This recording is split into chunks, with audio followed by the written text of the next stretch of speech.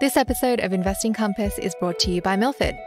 Milford's talented and globally experienced investment team aim to deliver strong, long-term returns while managing downside risks. They also invest in the same funds as their clients.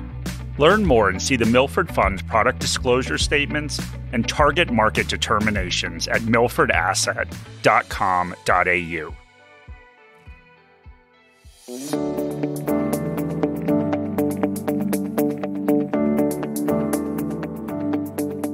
Welcome to another episode of Investing Compass. Before we begin, a quick note that the information contained in this podcast is general in nature. It does not take into consideration your personal situation, circumstances, or needs. So today is going to be the last plug for the conference. Mm-hmm. So come to maybe, I don't know. Come to our conference October 11th and 12th, streaming online. 12th is in person in Sydney. So come visit in Sydney and meet Shani. And Mark. There you go. Good pitch. All right. So today we're going to talk about Japan. Just the country of Japan. Just the country of Japan. But you actually visit Japan quite a lot, Mark. So if I gave you 3 words to describe it, how would you describe it? Well, 3 words is a lot because I don't have a very good vocabulary. Okay. So I could Did you do school in the US? Is that what it was? Wow. So that will make our American listeners happy. So I'm going to go with 1 word. Mm-hmm. Delicious. Okay. Yeah. So I don't know. It's hard to put in words how good the food is in Japan and all of it. So like the fine dining and some humble little restaurant, like it's just all perfect. Okay. So I'm actually going to share your Instagram handle, Mark, because you share a lot of your food from your travels on this Instagram account, including Japan. So it's Mark's Movable Feast. So if you can find that, go follow him. He's got 63 followers at the moment. So yeah, no, it's crazy. And it's my little, Hemingway, my nod to Hemingway. Well, there you go. All right. So we're not going to use 3 words today to talk about Japan though, Mark. We're going to talk about 3 lessons. Okay. Well, that's good. So Japan has actually been a hot topic in the investing community recently. And that's because there have been stellar returns in the recent past, and investors are trying to find any and all ways that they can get exposure to go along for that ride. And one of the reasons we're going to talk about Japan today is because it has lots of lessons for investors. And when we talk about Japan, it is a multidimensional tale. So to some investors, it is a cautionary tale. To others, it is about missed opportunities.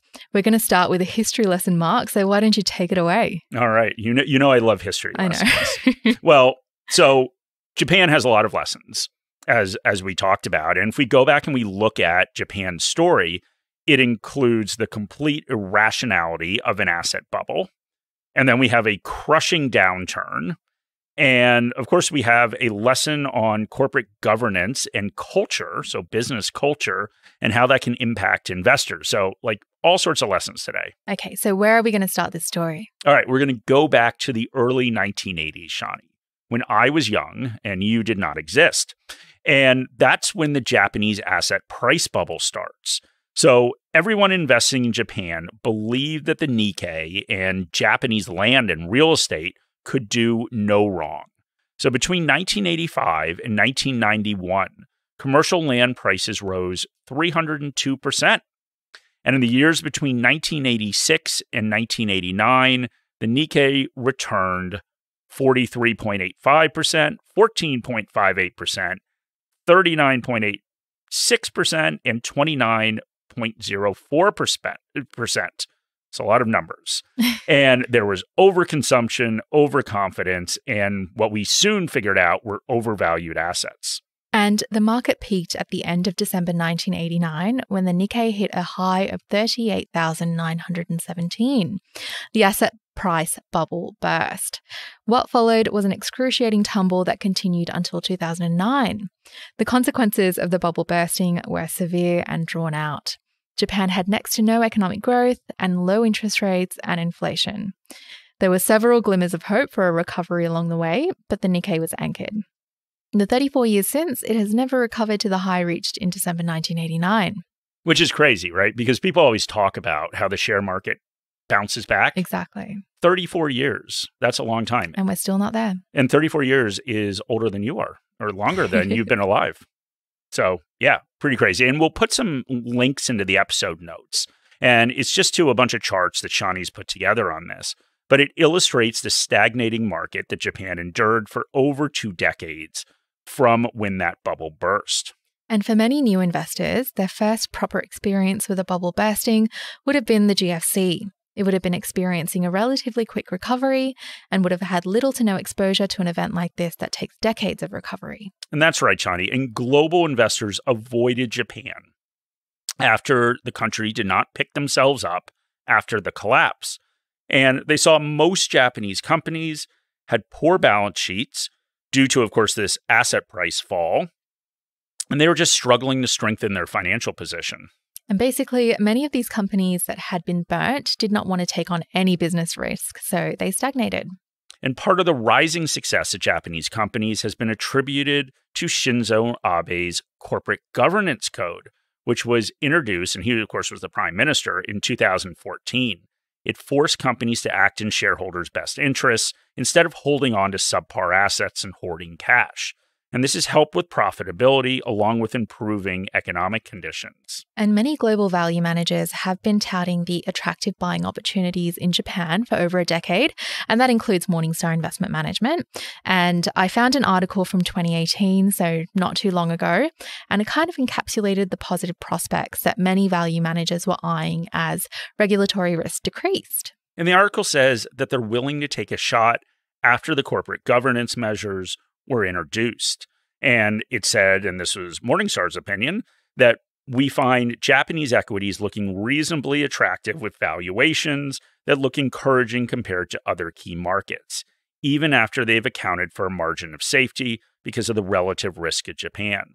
And our Morningstar's main concern were that there was still some volatility in cash flows and some concerns that profitability is at a cyclical high. And that was tempering their enthusiasm. And Morningstar's senior portfolio manager Bryce Anderson recalls that the asset management division has had a position in Japan for quite some time. 10 years ago, they started seeing the corporate governance improvements that showed great value with manageable risk. So let's start with our first lesson. In the right circumstances, being contrarian can reap rewards for you as an investor. In the last 10 years, the Nikkei has outperformed the ASX 200.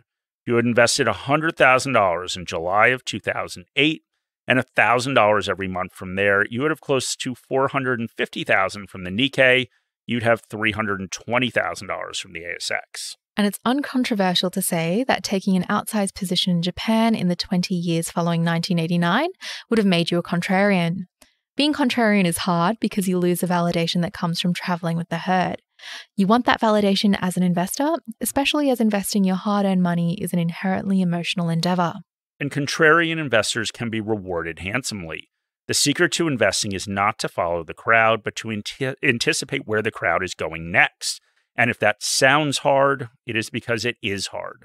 And being a contrarian investor is at the heart of value investing. It means investing in unloved assets that the crowd is straying away from.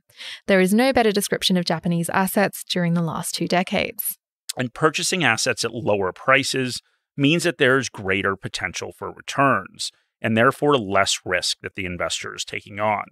This, of course, works out well if the asset in question is a quality asset. And this was the issue with Japan. There were regulatory and market risks impacting these companies. And these risks lead to uncertainty of cash flows. Some companies are riskier than others. Take, for example, 2 vastly different companies. And we don't know, or at least I don't know, maybe Shani knows, how much Coca-Cola is going to make next year. But we can make a couple statements with certainty. Coca-Cola isn't going to double its sales next year. Their sales next year also aren't going to fall by half. They aren't going to go out of business. They're a mature company that is in good financial shape. All right, so let's look at the next company, and that is a mining company in WA. They've purchased land that may or may not have lithium. They have some funding and no sales because there's nothing to sell yet.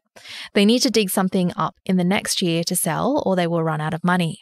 Their cash flows may be zero and they may go out of business, or they might strike the mother lode and make a fortune.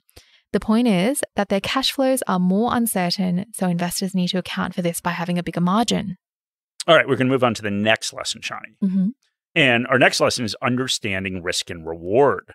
And part of understanding the risk and reward is understanding the full spectrum of risks that impact a company. A like-for-like investment in an Australian company would not carry the same risk as one in Japan over that period. Putting aside the corporate regulation risk and the poor balance sheets, there were issues with transparency. Until relatively recently, Japanese companies had a cloak of invisibility to their company results and records that are not afforded to listed companies in most of the developed world. It was difficult for investors to understand the true positions of these companies. This was particularly difficult for foreign investors as there was no stipulations for the language of the public reporting, and they were often in Japanese. So one of the keys to successful investing is understanding what you are investing in. This not only allows you to understand whether an asset is right for your portfolio and for your financial goals, but it also prevents poor investor behavior as you have confidence in your investments. And this wasn't possible until reforms to corporate governance and stock market operations changed the landscape of Japanese companies and equity markets to become investor-friendly. We mentioned some figures around the success of investing in Japanese equities across the last 20 years. Investors were rewarded for the risks that they took on for Japan in money-weighted returns, especially compared to domestic equities. Now that these assets have appreciated, they have become less attractive for the risks that they carry. And asset managers like Morningstar Investment Management have trimmed their positions. So Bryce Anderson, he's the portfolio manager we were talking about earlier, adds that after the investor excitement, valuations have become less attractive and we've reduced our exposure to Japan. Lesson 3 is that you don't have to pledge to a single church. And there are many investing churches: value versus growth, active versus passive, technical versus fundamental, dollar cost averaging versus lump sum. And we could go on, but this lesson is about the push and pull between strategic and tactical asset allocation. So strategic asset allocation is your long-term asset allocation target. That is the process of defining your goal, calculating your required rate of return, and then figuring out how to allocate assets to get that return. So you may decide that you need 90% growth assets and 10% cash to achieve your goal. Part of the 90% growth would be an allocation to international equities, and part of this international equities exposure could be to Japan. Meanwhile, a tactical asset allocation may be a short-term deviation from the strategic asset allocation that you make based on market conditions. This would be increasing your exposure to Japan because you believe in the prospects for the region and or that it is currently undervalued. Making a tactical asset allocation decision should not be done lightly because regardless of the rationale, this is market timing. However, investors can take advantage of undervalued opportunities given the circumstances.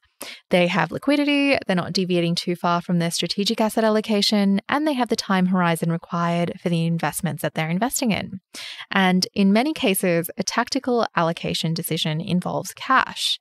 An average investor is probably not going to move 2% of their portfolio from listed property to infrastructure because they see some anomaly in the relative positioning of those two asset classes. Similarly, an Aussie investor's international exposure is not likely to be invested by individual geography, and they have the ability to pick and choose between weighting these exposures. It's more likely that somebody might invest extra cash in shares or broad-based ETFs if they see opportunities of building up a bit of cash if they don't see opportunities. And as an investor, this is an underrated aspect of cash.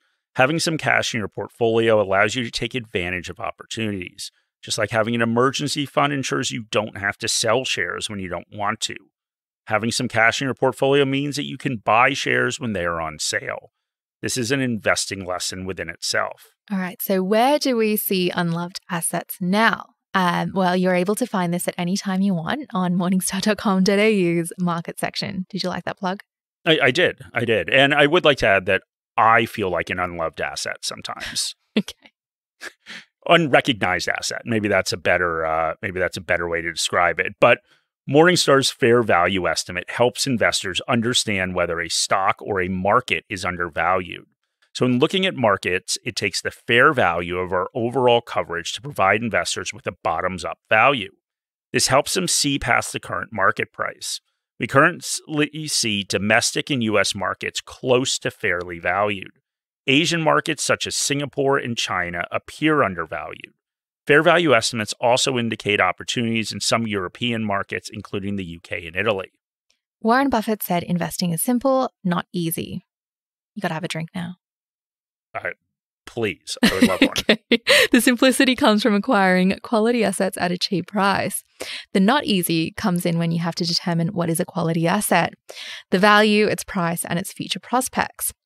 Having uncertainty in one's portfolio is inevitable when investing in equity markets. Investors can utilize margins of safety to protect themselves when taking advantage of opportunities.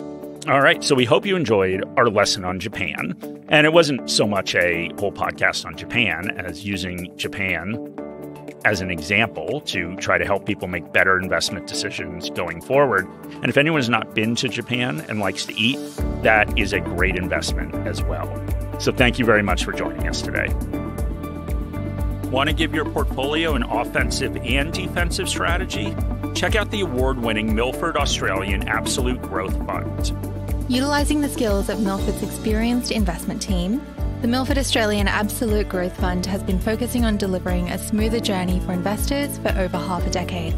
With an emphasis on managing risk and generating absolute returns, this lower volatility equity fund can play a key role in a diversified portfolio.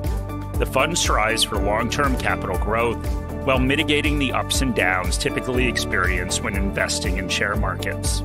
Find the Milford Australian Absolute Growth Fund, ticker symbol MFOA, on your trading platforms or at milfordasset.com.au. And before you invest, be sure to read the fund's product disclosure statement and target market determination, also found at milfordasset.com.au. Any advice in this podcast is general advice or regulated financial advice under New Zealand law, prepared by Morningstar Australasia Proprietary Limited and or Morningstar Research Limited, without reference to your financial objectives, situations or needs. You should consider the advice in light of these matters and any relevant product disclosure statement before making any decision to invest. To obtain advice for your own situation, contact a financial advisor.